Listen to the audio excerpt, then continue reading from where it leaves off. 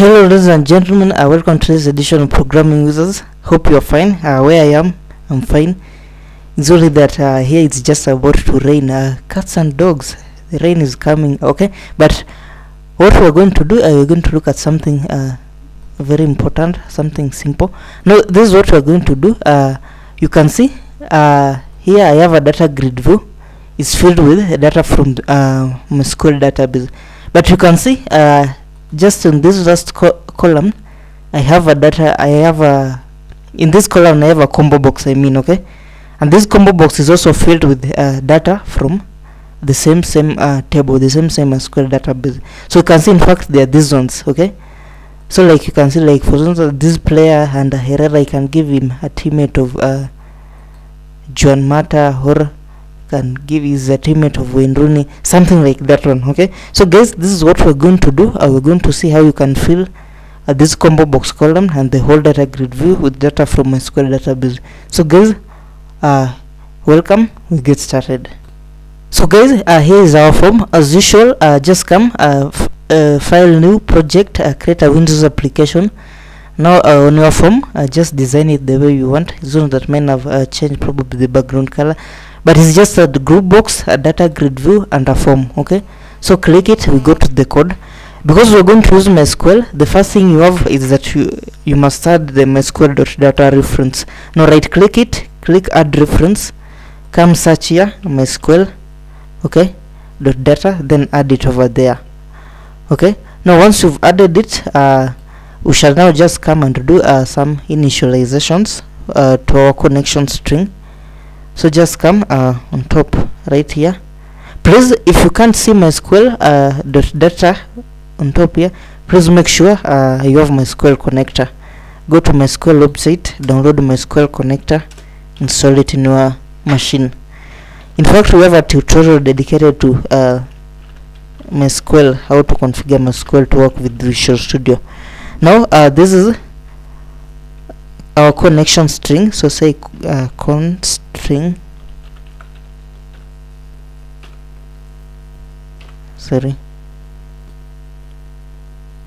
so con string, first of all, server equal to localhost. I'm running WAMP server right now. My database is known as PlayersDB. Create your database. Then my user ID is root, okay. Root is normally the default in WAMP server. The password is always also the default. That is how my data is. Now the next thing, we shall create MySQL connection object, MySQL connection, okay. I'll call it con equal to new MySQL connection. Then inside it we shall just pass our con string, okay. Now the next thing that we shall want to do, we shall declare and initialize here data table. Say data table dt equal to new data table, okay. Now after that one, the next thing we're going to do, private void load data. Now we shall create a method that shall connect to the database and load for us our data.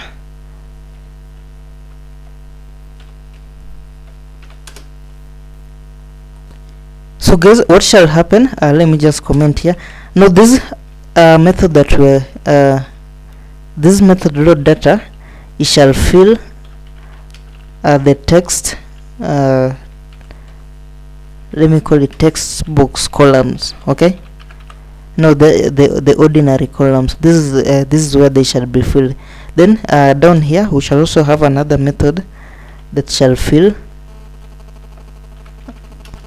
combo box column. This is what we're going to do, okay. Now what we're going, we just come here MySQL adapter equal to new MySQL data adapter. After that one, we also declare MySQL command. I'll call it cmd. Then the next thing, string SQL. Now this is the select statement. So I'll say select asterisk from table. My table is known as players TB. Specify over there your table. Now after that one, the next thing, just come and say we initialize our cmd, say cmd equal to MySQL command. Then inside there we pass our SQL statement, and then we also pass the connection object. Then the next thing after that one, we're saying adapter dot select command equal to cmd. Then after that one, adapter dot fill. We shall fill our data set. Of course it is the data that we need to fill, so we have to come here and create it. So say data set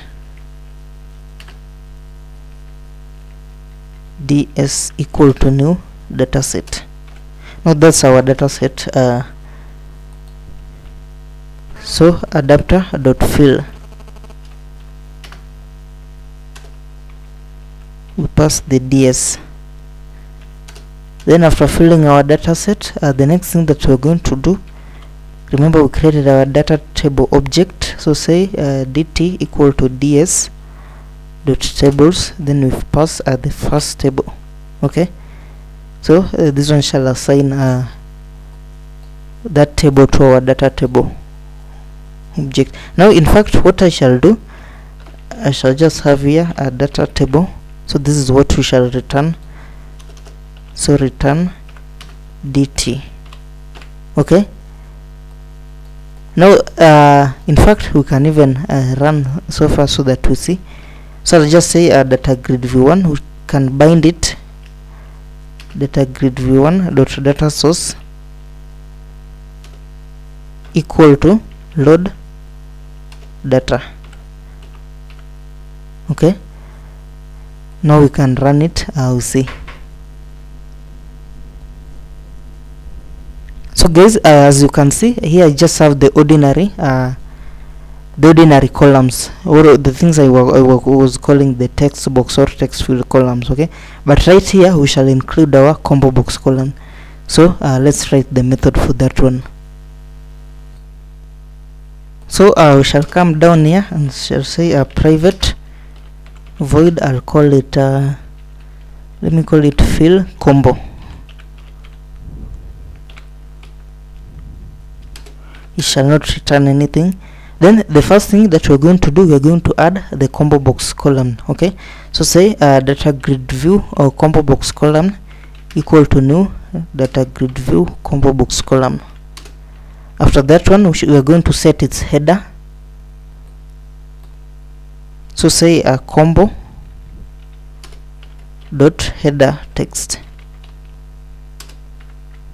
equal to, I'll call it let me call it teammates. Okay, yeah guys, so just to make you aware, please take note that this is my table. Okay, you can see it in Home Server. You can see the columns it has. Okay, the ID, name, position and team. And now what we shall be doing is that we shall also be taking this name.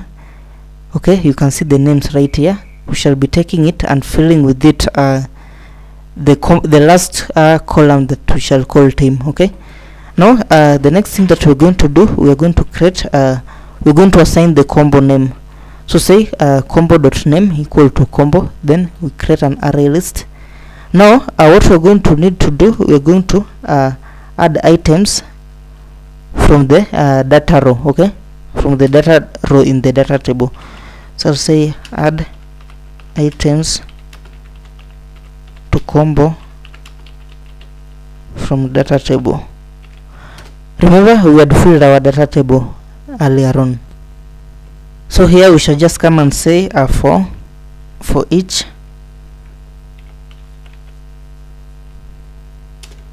okay, for each data row object, I'll call it dr in dt. Okay, remember dt is our table object dot rows. Now this one shall return for us a collection of all the rows. So we shall be looping through them, and what we'll be doing is that we shall just be adding row dot add. Okay, then we add dr. Okay, data row dr, then we pass the column. But remember, we want to add the name. Okay, so say dr.add, then in fact I can change it even to string. So that is how we shall fill our row, which is an array list. Then after that one, now we shall come and add it to the combo. Okay, this is add to array list. Now we shall add to combo, and to do that one is very simple. Just say combo dot items dot add. In fact, we shall add range. Then this one expects an array, so we convert our row to array, and that's how we've added data to our combo box.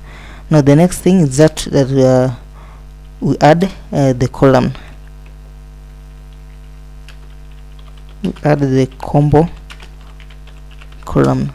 Now to do that one, say DataGridView1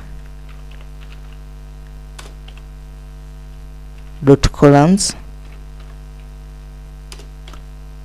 dot add combo. Okay, and now guys, the only thing now remaining is that now we shall come to our form load event. Now after filling the data, we come and call fill combo. Okay, we come and call fill combo, then we run, and guys, you can see our combo box is here filled with data. Okay, we have it right here. Now you can choose for example the players, and now these are the ordinary columns, and this is the combo box column.